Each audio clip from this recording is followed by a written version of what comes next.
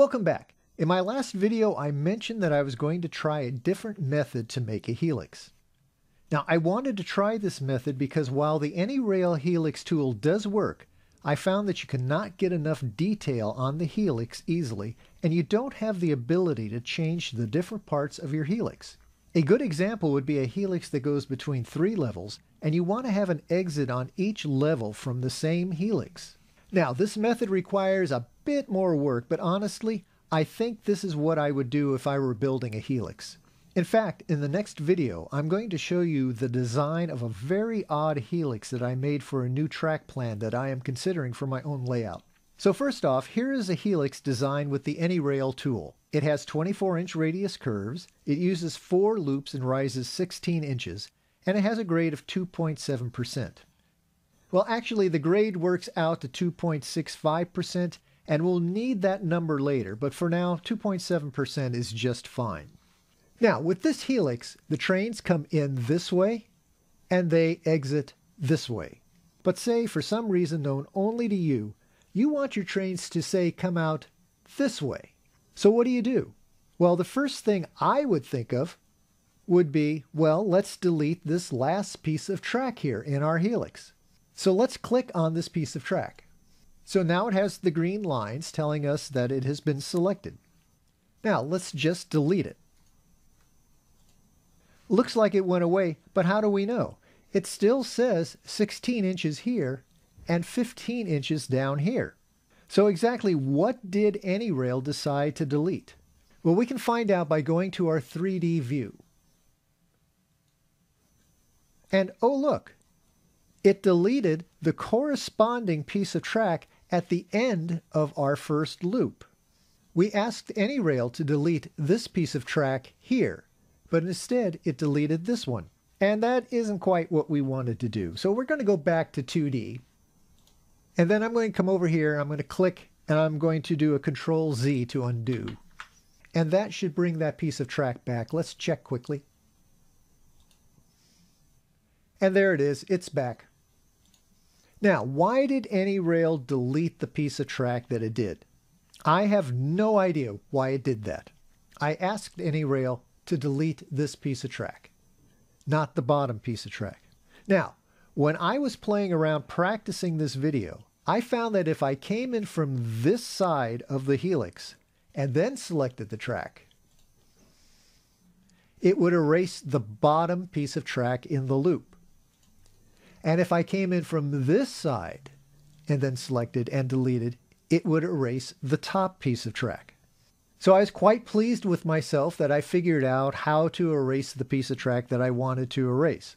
But when I did my full read-through and practiced this script, it didn't work anymore. Now, there was a week and a half between when I discovered that method to when I did the read-through, and AnyRail stopped letting me select the track in that way. And that is something I have mentioned before. AnyRail will work one way on one day, and the next day it refuses to do the same thing again.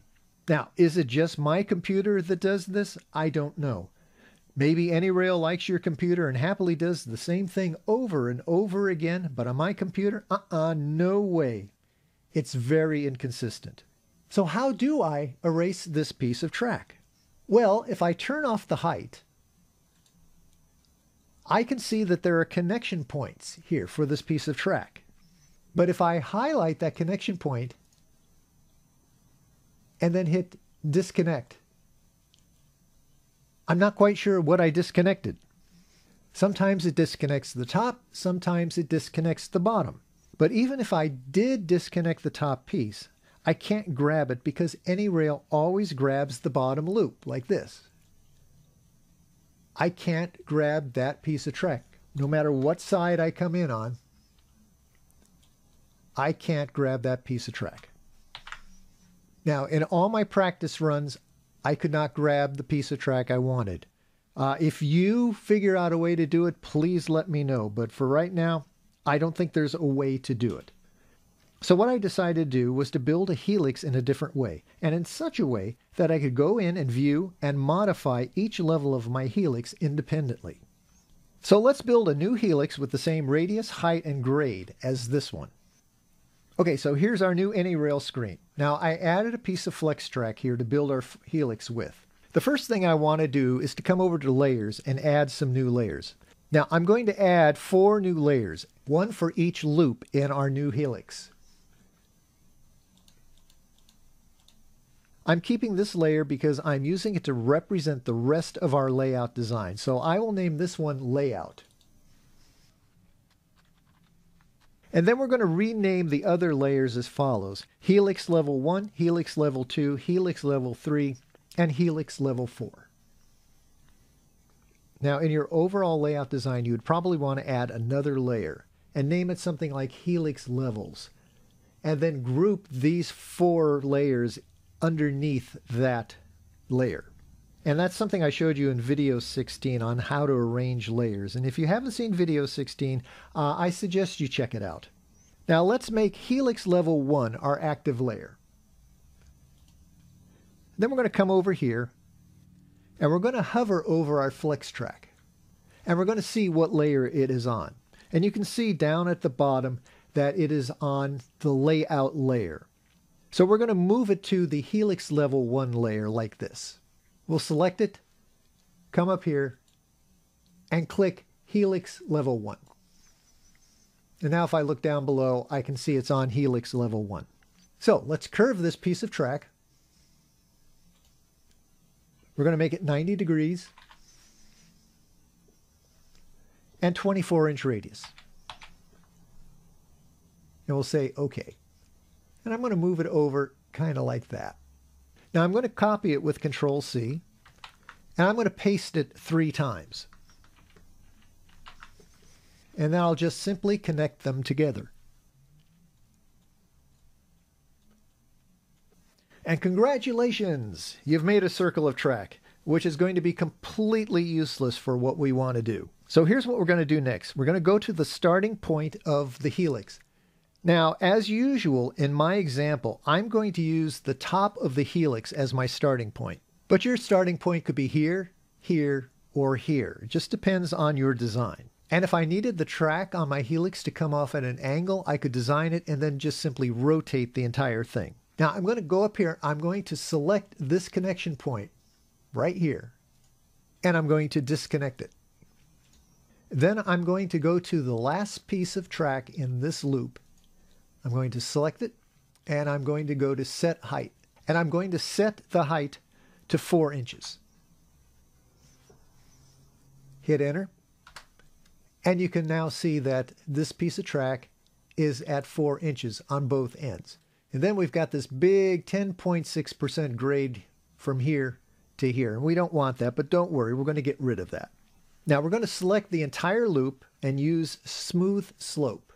And if you remember from my video on using smooth slope, you can go to the first piece of track in your section, then go to the last piece you want to highlight, hold down Shift, and click it, and you'll get the whole thing. And sometimes it works the other way, going from the last piece of track to the first piece of track. It just depends on how AnyRail is feeling at that moment. So then we're going to come up here and we're going to hit Smooth Slope. And you can see we have a 2.7% grade like we wanted. Now the other way I could have selected the pieces of track is I could have just dragged a box around them like that. That would have done the same thing. Now I want to color code my helix. And this is something you don't have to do, but it allows each section to stand out more when you edit the helix. Now in the past I've mentioned that it would be really nice if I could just change the color of track pieces to help identify them. Unfortunately, the only way to do this in AnyRail is to create a section. And creating section has drawbacks, and maybe a future update will give us the ability to color pieces of track individually without creating a section. But in the meantime, we'll use the Create Section tools. So if your entire helix is still selected, go up to the top and select Create Section. So let me highlight this guy. Come up here, select Create Section. Now I'm going to name each section the same as the layer name. So we'll name this one Helix Level 1. And now let's give it a color. We'll come down here, click on Color. And because this is easy for me to remember, I'm going to use the standard electronic resistor color code to color code my loops. If you don't know the resistor color code, use whatever colors you want. Now the resistor color code is black, brown, red, orange, yellow, green, blue, violet, gray, and white for the numbers 0 to 9 respectively. And there is a completely politically incorrect mnemonic to remember this. This starts with bad boys and embarrassed the girls in my high school electronics class. But you got to remember, this was in 1970 and things were just a wee bit different then. And yeah, actually, there were girls in our high school electronics class. Anyway, since this is level 1 of our helix, I'm going to make my first layer brown.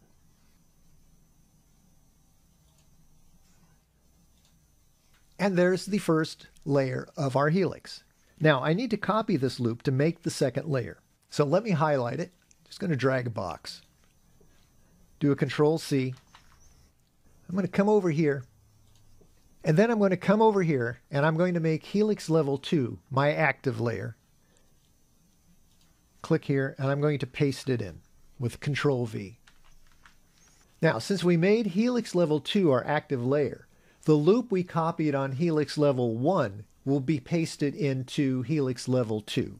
And if you look down below, you can see our working layer is helix level 2, and our track is on helix level 2 as well. Now I'm going to pull this helix over this way, and you'll notice that it's underneath the helix level 1, and that's because this piece of track is higher than this piece of track in elevation. This one goes from 3 to 4, and this one is going from 0 to 1. So while we have it highlighted, let's create a section. We'll name it Helix Level 2. And the number 2 in the resistor color code is red, so let's select red. I'm going to click out here, and we now have our Helix number 2. But now we have to go and set the height for Helix Level 2. So we're going to do it this way. This first piece of track is going to start at 4 inches because that's where this level ends. So let's go to this piece of track, right click, do set height. We'll type in 4. Then we're going to come over here, select this last one, and we're going to set its height at 8 inches.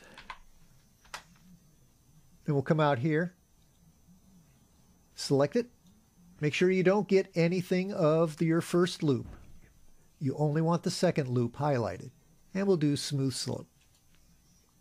And there we go. Starts at 4. You can't see the 4, but it starts at 4, 2.7% grade all the way around, and ends at 8. Now, all we need to do is attach this piece of track to this piece of track. So I'm going to grab it. I'm going to drag it over until I get that blue circle, and then I'm going to release it.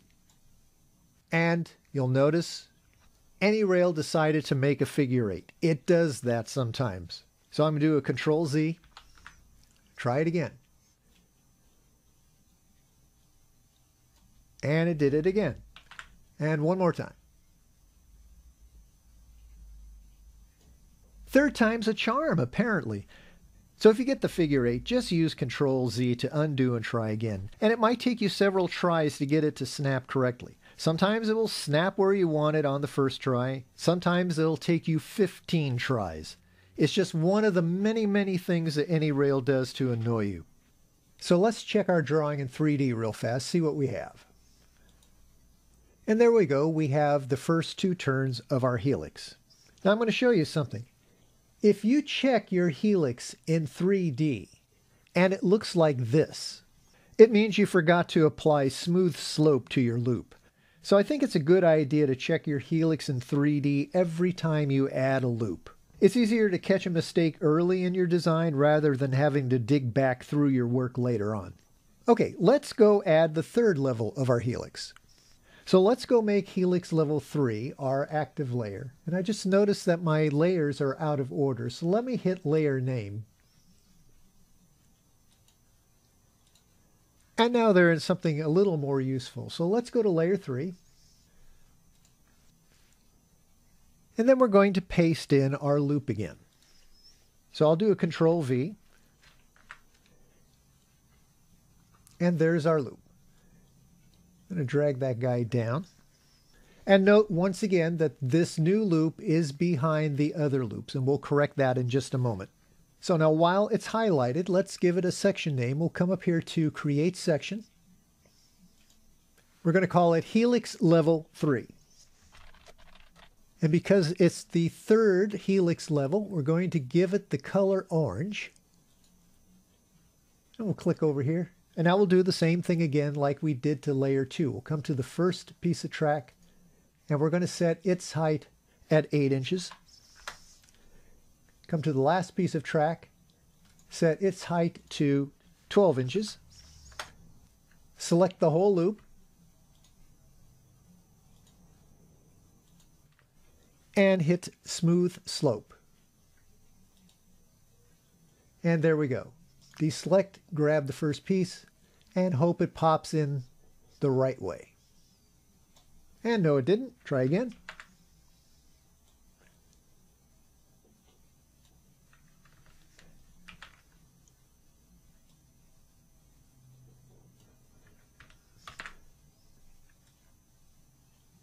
Okay, I didn't show it, but it took me 10 tries to get that loop to pop into place properly. 9 of those tries, it made a figure 8. And then on the 10th one, AnyRail said, oh, that's what you want to do. And then it put it in the right place. AnyRail. All right, let's go check it in 3D and see if we messed anything else up. And the answer is no, it looks like a 3-turn helix, doesn't it? Let's go back to 2D. So now we want to add the final layer of our helix. We're going to go to Helix Level 4, and we'll come over here and paste it in. I'm going to do Control V, and nothing happened. Now the reason nothing happened is, and this is something I've not shown to you before, after you select a layer, you must click here on your drawing space with your left mouse button to make your drawing space the active area. If you don't do that, then the layer box is still the active area on the screen. And you can tell that it's active because this bright blue bar here. So after I select my layer, I'll come over here and I'll click in my drawing area. And you'll notice it's now gray up here. And that means my drawing area is now my active area. So let's paste that loop in and pull it down. And do the same thing. Come up here, Create Section. We know what name it's going to be. And we'll give it the color for number 4, and that color is yellow. We'll pick that nice bright yellow there. We'll come over here, select the first piece, height 12 inches, last piece, height 16 inches. Select the entire loop, smooth slope, deselect, grab the first piece, cross our fingers, and it clicked into place properly. Let's go check our 3D. And there's our helix. Go back to 2D. Now, because I have each loop of my helix on a different layer, I can do whatever I want to my helix. Say I want to come off the top layer with a 60-degree curve, like maybe right here. Bring my track back this way. All I have to do is make sure my active layer is Helix Level 4, and it is. And then I'll turn off the other layers. I'm just going to hide them so I can't see them. Now, I'll come over here, and I'll select this piece of track, and I'll delete it. Now, I know I only deleted this piece of track in my helix. Then I'll come down here to this piece of track, and I'll say Curve Flex. And I want to change the angle to 60 degrees, sorry. So we'll type in 60. Our radius is going to stay the same, and we'll hit Enter. And there's our new ending point for our helix. Now, I can turn on the third layer here. And that shows me that my 60-degree curve is right above the other curves in my helix. And we can also do this just to check. Turn off level 3, go to level 1.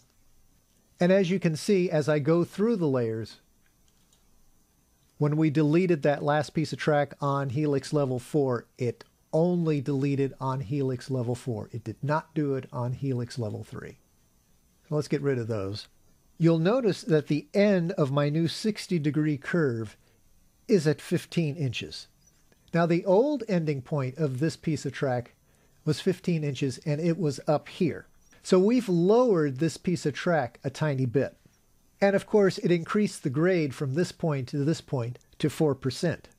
So what we'll do is we will apply a smooth slope to our entire helix. And let's do that. I have to turn all of the layers on. Like that. Then I'll come over here, I'll draw a box around everything. And I'll hit smooth slope. And you'll notice that it has added 1/4 of an inch to each point. Before, this would have been 11 inches, and this would have been 12. And then here it actually went up 5/16 of an inch, which is kind of interesting, but it still says it's 2.7%. Now there's two ways I can check the separation of my tracks. The first one is I'll come up here to show.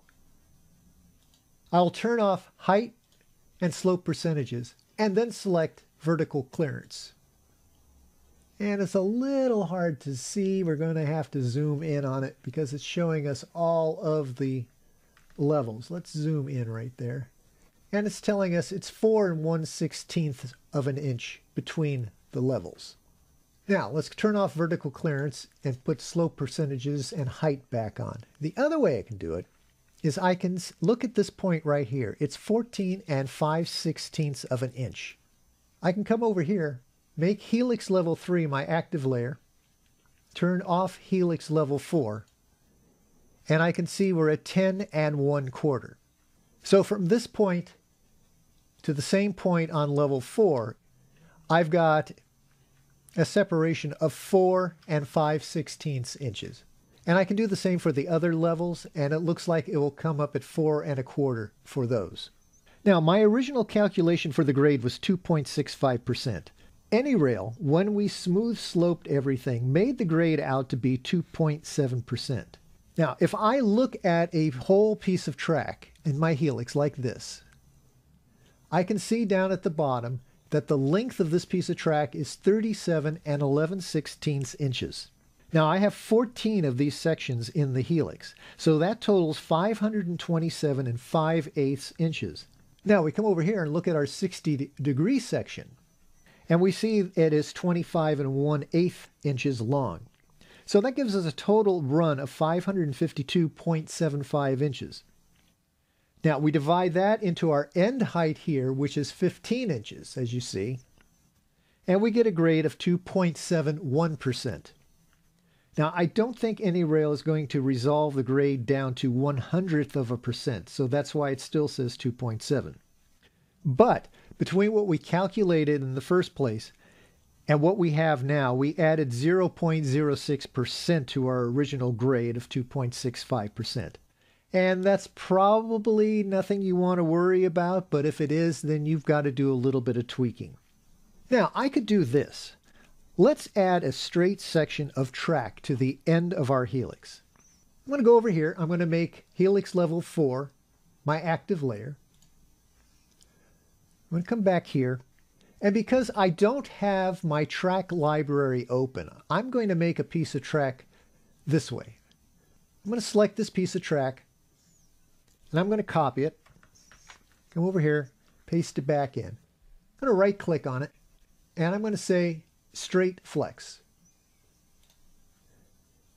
And I'll give it a length of 39 inches. Now I have a piece of straight flex track. I'm going to snap it to the end of my 60-degree curve, like so. And you'll notice it turned yellow. And that's because it attached to the upper level helix loop, and that loop is color-coded yellow. Now, one thing I can do here now is I can say I want this point to be 16 inches. So let's go set that point to 16.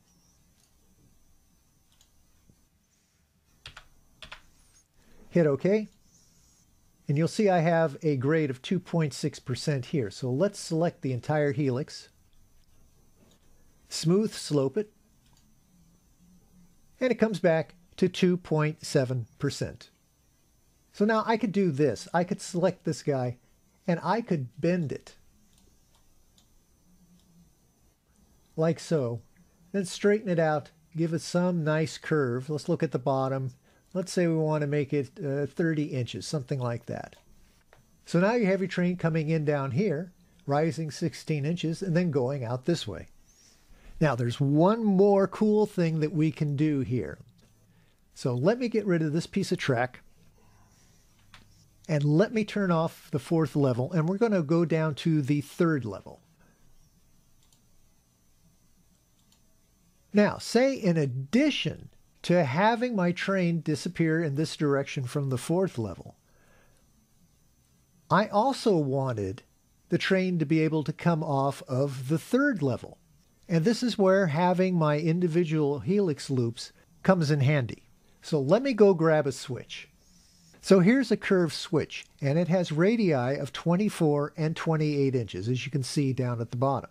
Now I could take this guy and I could drag it over here and I could line it up, and it's not going to line up perfectly. You're going to have to do a little bit of tweaking. I grabbed the wrong thing there. Let me grab the switch actually.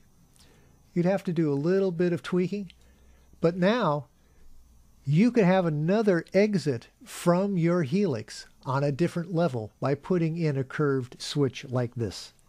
And what I would probably do is I would probably attach it at one point or another, or break the track and insert it in the middle. And I'm not going to show that here. Now, in fact, in the next video, I do something just like that. I'm considering a different track plan, and I needed a really odd helix design. And I'll explain more about how I did that in the next video. So there you have it, a way to make a helix that's going to let you do a bit more tweaking to your track plan design. Now, is it worth the extra time to do it this way? Well, I'm going to leave that up to you to decide. So if you just need a simple helix to go from one level to another, go ahead and use the AnyRail Helix tool. But if you need something you can modify, use this method. So I hope you found this video informative, and it shows you that sometimes there is another way to come at a problem when you design your railroad. And in that process, you're going to gain a bit more knowledge of AnyRail. So take care, and we'll see you soon.